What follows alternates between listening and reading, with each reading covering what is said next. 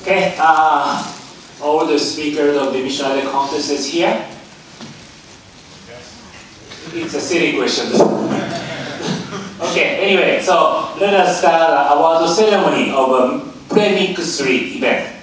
And so first, we'd like to, I'd like to introduce you our evaluator, reviewer of this mission idea contest 3. And first, Professor Hiroshi Kawahara from Cyber University. And Mr. Masaya Yamamoto from Weather News. So, he succeeded in launching their first satellite yesterday. Congratulations. And Dr. Reina Sander from IAA. And Professor Sir Martin Sweeting from SSTL and University of Surrey. And Professor Hammerstein from Stellenbosch. And he is the chairperson of this evaluation committee. And myself, Shinichi Nakasuka from University of Tokyo. Okay, first of all, we would like to give the certificate of participation to all of these 5 teams. Okay, so I'd like to announce the name, and so please come up to the stage. First, the microgravity experiment recovery satellite, MERS. Please come up to the stage. So all the team members, maybe I guess 5 members, please come up. And Professor Kawahara.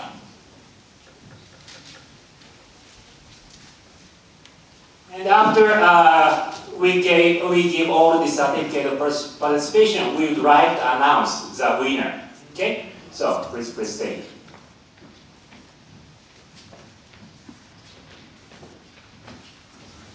Okay, please come Okay, please come around here.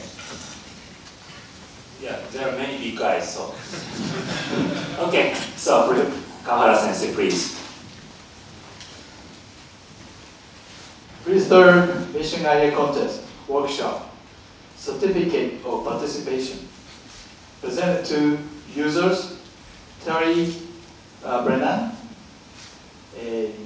Cass Husman, Simon Moffat, and Devon Pollitier. Did I say that right? Okay. University of Victoria, Canada. And the developers, Sing To, the University of New South Wales at Canberra, Australia. Okay. For the submission entitled Microgravity Experiment Recovery Satellite, MERS, on the occasion of the first UNISEC Global Meeting, November 23rd, 2013, Tokyo, Japan. Shinichi Nakasuka and Herman Stein. Congratulations.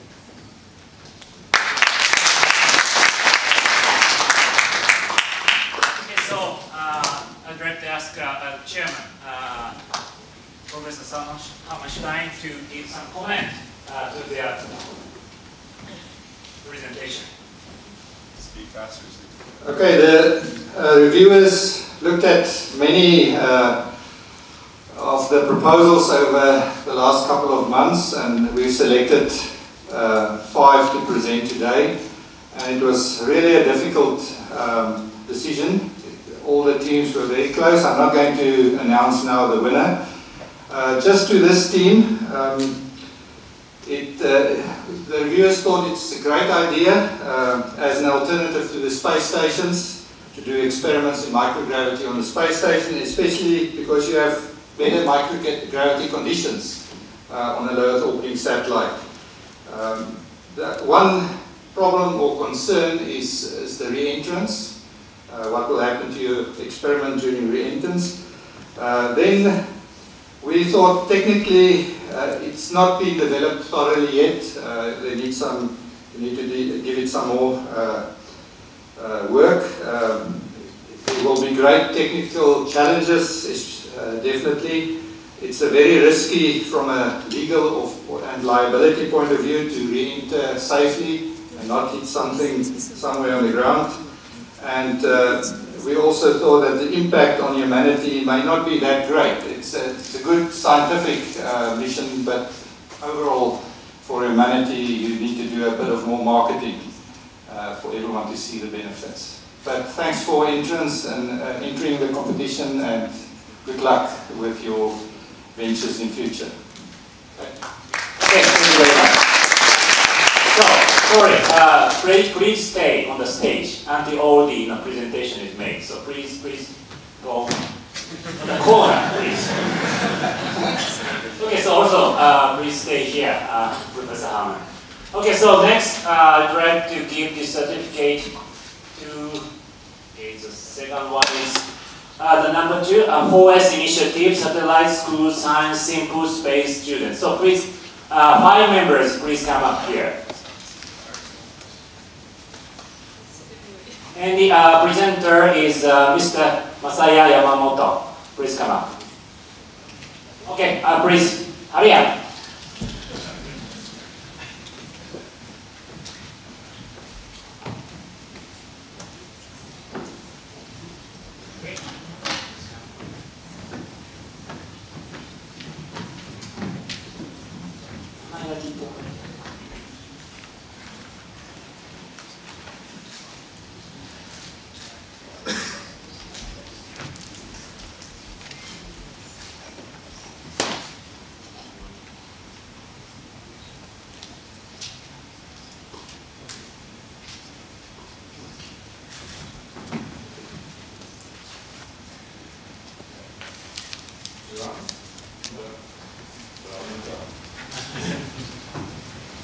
Okay, so first Joe Lalamuta.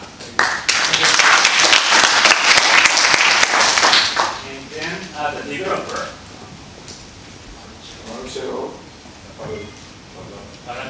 Okay.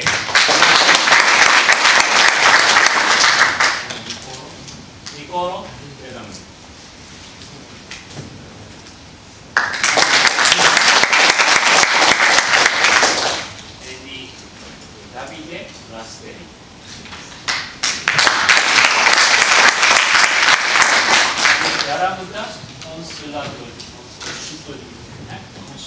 Consulia.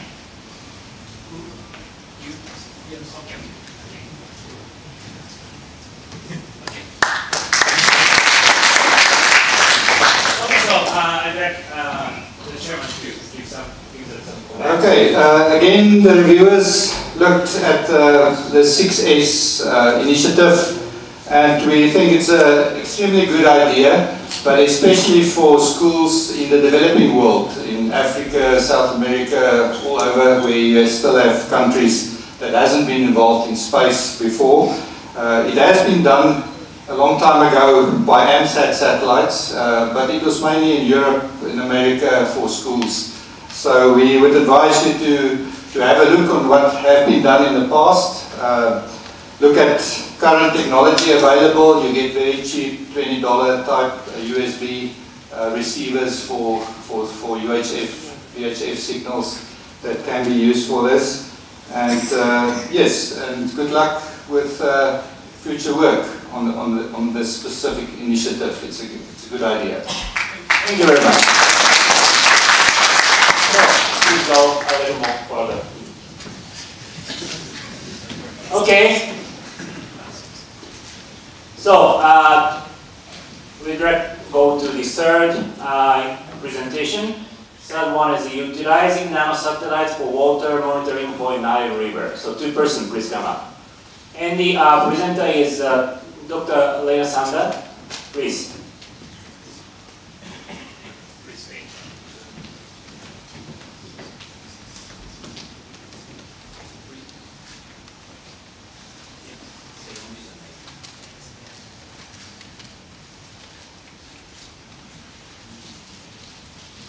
Okay, the majority of what's on the certificate is clear.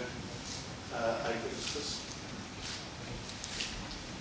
certificate of participation to Araf Nabil Hashwan.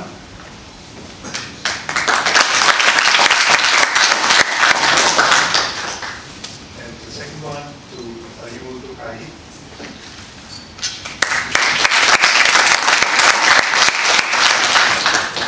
Thank you very much. And so, please give them some comments. Yeah, again, we have to congratulate this team. The reviewers thought it can be of great value to some countries, especially the Nile River, many countries sharing the same river to monitor pollution, for instance, in the Nile, so that countries downstream doesn't suffer from the pollution. There was a couple of negatives also that was highlighted by the reviewers, especially the potential high sensor costs. So one should look at the reviewers think that $600 is maybe not realistic from the sensor cost point of view. Maybe there needs to be done more work on that. The ground station link budget also seems not to be realistic. So especially in the UHF frequency range over developed countries, there's lots of UHF signals that the satellite will be able to pick up. And then also there was concerns about sensor maintenance issues, so that once you have the sensor in a river somewhere, you have to maintain it, and that can also be a big task to do that. So there needs to be done more work, but it's a great idea. Thank you. Thank you very much. So now the fourth presentation, monitoring natural disasters with small satellites. Okay, and the presenter is Professor Samati. Okay, please.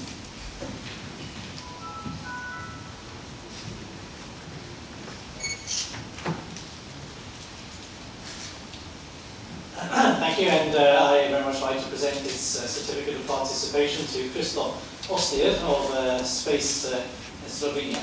Thank you.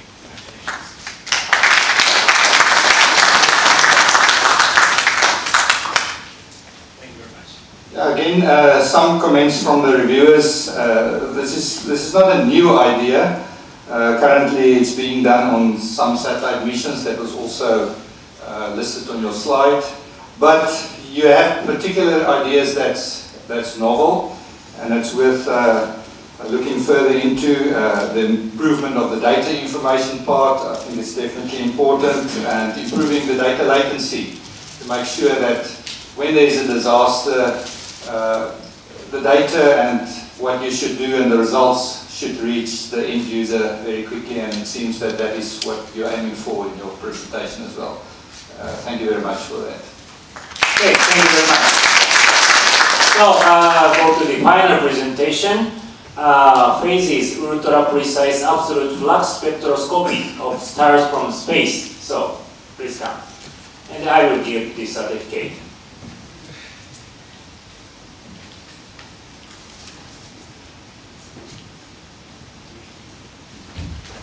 Oh, good footwork.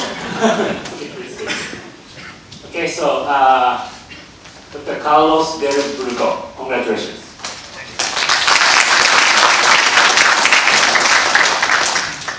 So now we gave all the certificate of participation, and now it's time to announce the winner. Just before that, I just wanted a few comments. I'm sorry. I'm sorry. The reviewers thought it's a great application. It can definitely advance the field of space astronomy a lot. Currently, to do it on a less than 50 kilo satellite is maybe still not possible. In plus minus 10 years from now, surely one can seriously consider it. One thing that will be certain is it won't be a cheap or low cost mission because of the sophisticated technology that will be required. But I think it's a great idea, or we think as reviewers it's a great idea, and keep up the good work and see if you can find a developer to implement it.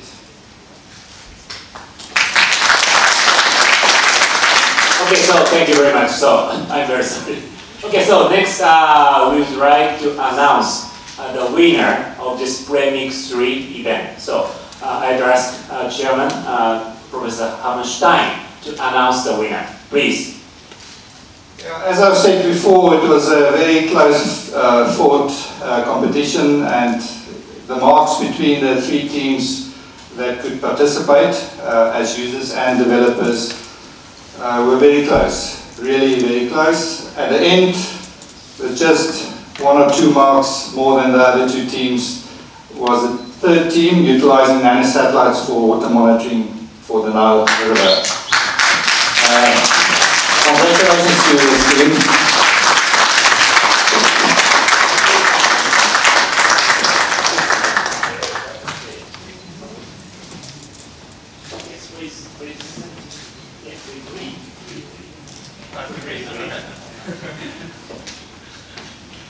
Best Proposal Award presented to Araf Nabil Rashwan, Cairo University, Egypt, and the developer Ayumi Tokai, University of Tokyo, Japan, for a submission entitled Utilizing Nanosatellites for Water Monitoring for in the Nile River, and on the occasion of this UNISEC global meeting, the first UNISEC meeting, signed by Professor Nakasuka and by myself. And congratulations.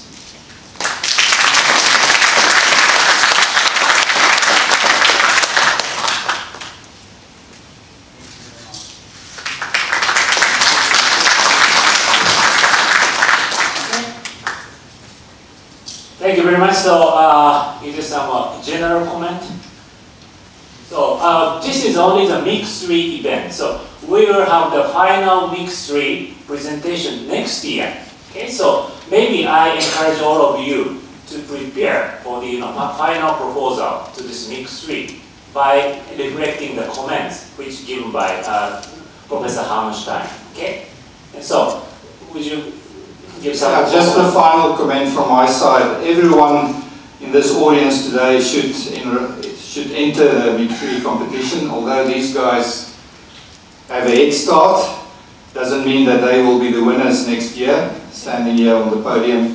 So please come with your ideas, get a user and a developer combined in a team and present something next year in a MIC3 competition. It will be announced where it should be soon by Ray, I think. Congratulations to everyone that participated. We did very good. Okay, so please stay on the stage. Maybe we will have some photo session after that. Okay, so before that, I'd like to ask Ms. Rei Kawashima to make the schedule announcement of the next MIC3.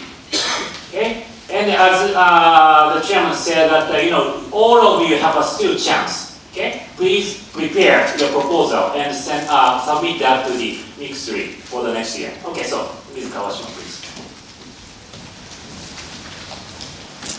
Thank you very much. And the next Mission India contest, the third Mission India contest, will be held in Kitakyushu in the next year, November, the middle of November. We will make announcements soon. So we have 1 year. So quick 1 year. So yeah, we will make a plan and set a deadline and make an announcement to our website. And well, could you stand up if you are a regional coordinator? Egypt, Japan, and well, maybe you guys come here and we will have a photo session later. So please come now. Okay. So the success of Mission Idea contest rely on these regional coordinators, the priceless efforts. So we are very, very happy to have these people, and they are working very hard, and actually their influence to students and the regional people are very great. So we'll be happy to invite more people and more region, from more region. So, first, Roland. Yes.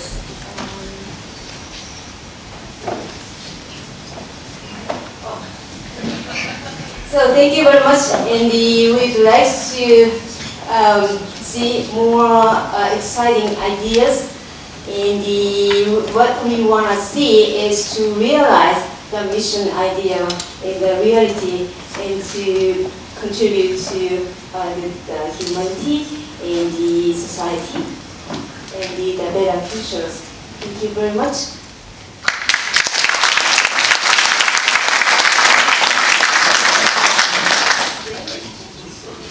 Okay, thank you very much. So let us conclude this award ceremony of Pre-MIC3 event. So I'd like to congratulate you again for your kind presentation and also the award. Congratulations. Okay, so now at the end of this ceremony, and so maybe we'd like to take a photo or. Everybody. Another photo session. There are many photo sessions. Okay? Yeah. Okay, so please come.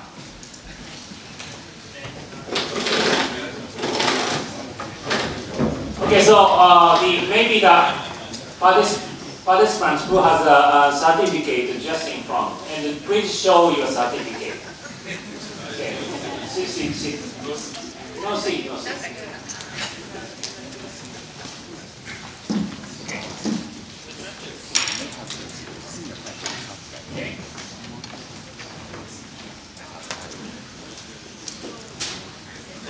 Why you don't taking pictures?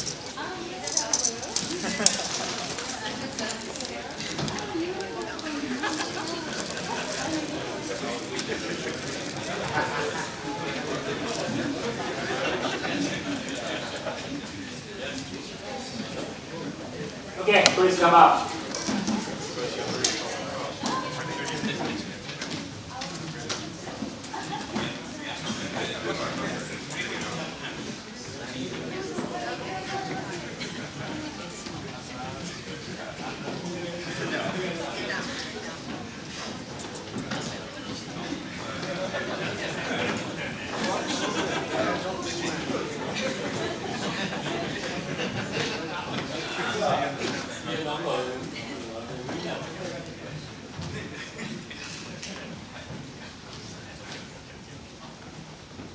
So, you can see me?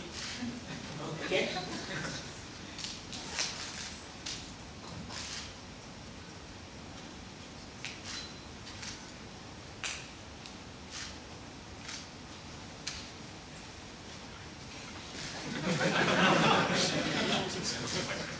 Please say something.